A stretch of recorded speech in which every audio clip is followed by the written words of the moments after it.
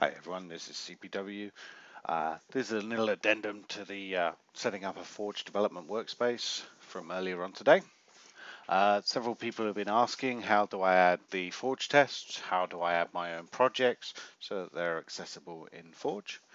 And I'm going to show you that right now. It's not very hard. We just need to do a couple of small configurations to the project setup. So first of all, we're going to go into the project structure, and I'm going to explain to you how IntelliJ arranges the project. So what happens is that the project gets a master output path, okay? And in this case, it's classes underneath the Forge root. Modules will inherit a compiler output path, and if we look here we can see what that is. It's going to be underneath this production Forge main, test Forge main. So the tests go into separate directories from the main output. Now the way that FML looks up the code is that it will only look in the directories that are in the class path. So if these directories are not in the class path, then FML will never see any mods that are in there. And of course, we are running with Forge main, and the only thing that's going to be in Forge main is Forge, obviously. So we would need to add in this directory here for the Forge tests to show up, the Forge test mods. And similarly for your own mods, which I'll show in a moment, you'd need to add your own mod output directory into the class path. So that's what we're going to do. We're going to go to Forge main, because Forge main is the profile that the Forge client is running. If we go and look here, the Forge client is using Forge main as the class path. And if we quickly run it, we can see that there's no mods in here. Quickly, he says, while it compiles Forge.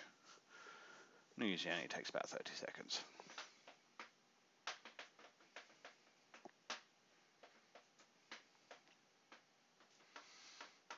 I think I'll have to put a little annotation over here saying silence. Okay, here we go. Forge is launching.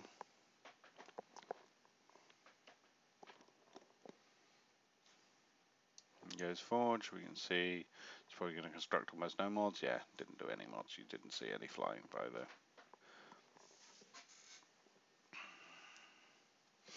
And we can see we have 3 mods loaded.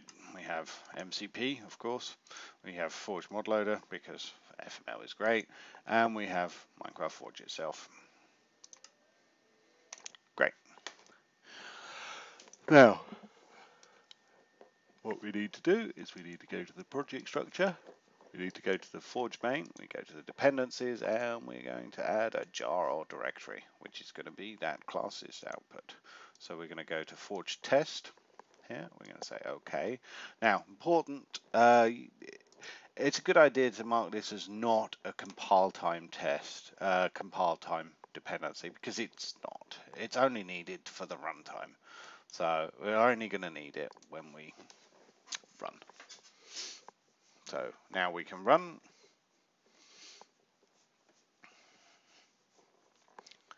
And we should see a few more mods being constructed now. There you go, loads of mods. And that's all the test mods for Forge.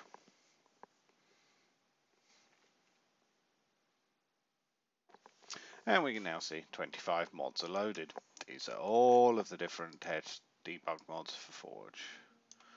Very good.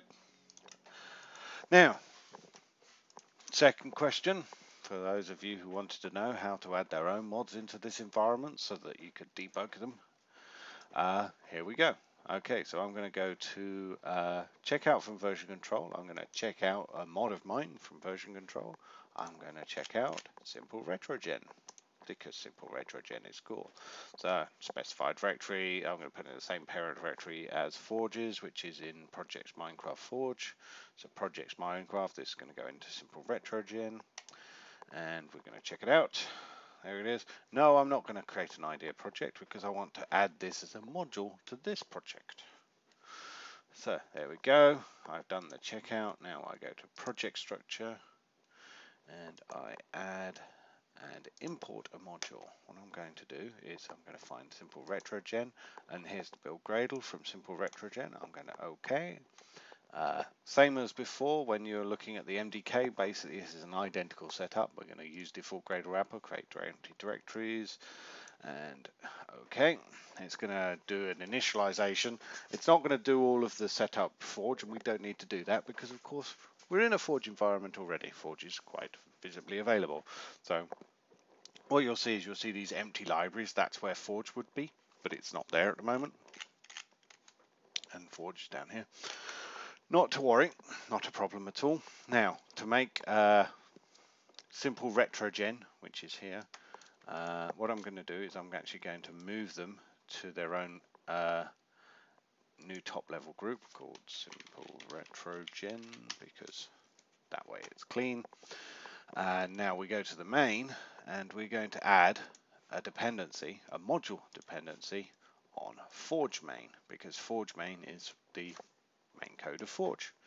So now Simple RetroGen is connected to use Forge, and it's going to think about that a minute, and it's going to try and do a little build.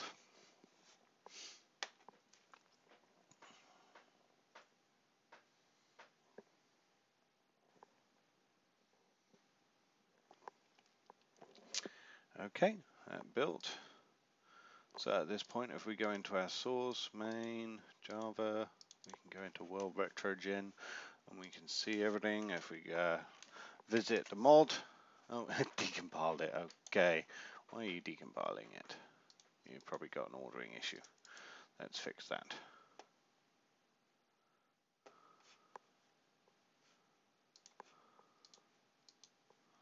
Project structure. Okay, so yeah, it has an ordering issue. We need to put Forge at the top of this guy. In fact, I think it's removed it. I don't know why. Yeah, it's removed it.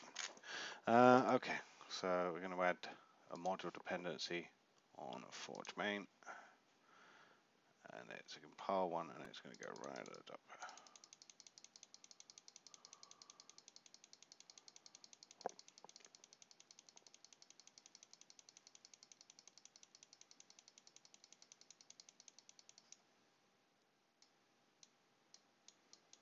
Right now. Okay, so now we apply that. Okay, that. Ooh, now it's got an error.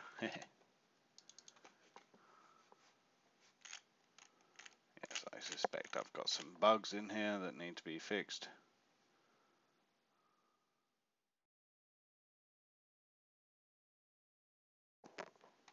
Ah, yes, of course, this is now an iChunk generator.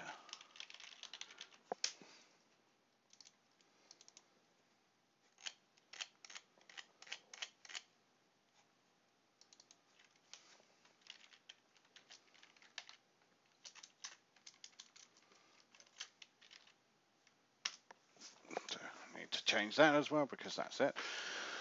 And the generator is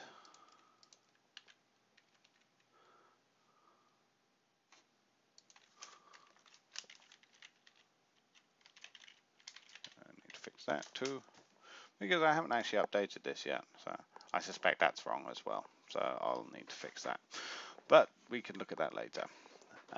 The main point of this is that as you can see,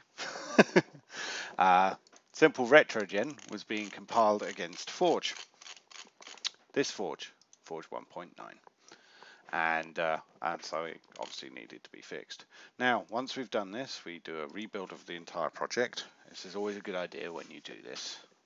It's going to rebuild the entirety of Forge, and once it's done that, it'll also rebuild our mod, Simple RetroGen. And finally, we do the same trick we done with the tests to add in Simple RetroGen as a new mod.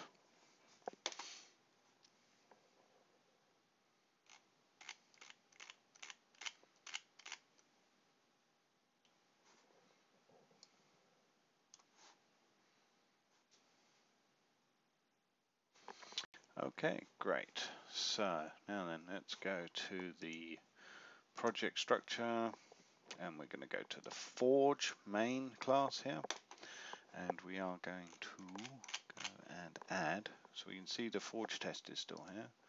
So we're going to add a Java directory, and we're going to go to the classes, production, and we see simple retrogen main here, which will contain my mod. Simple retrogen main, okay that, and we're going to change that to a runtime.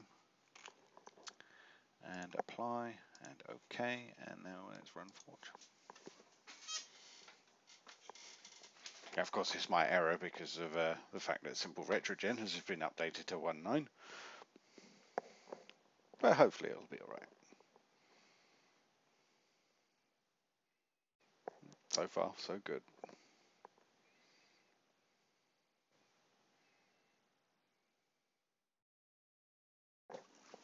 Okay, we can see 26 mods loaded. If we go and look in the list, simple retrogen, hello. And that's how you do that. Have fun, everybody.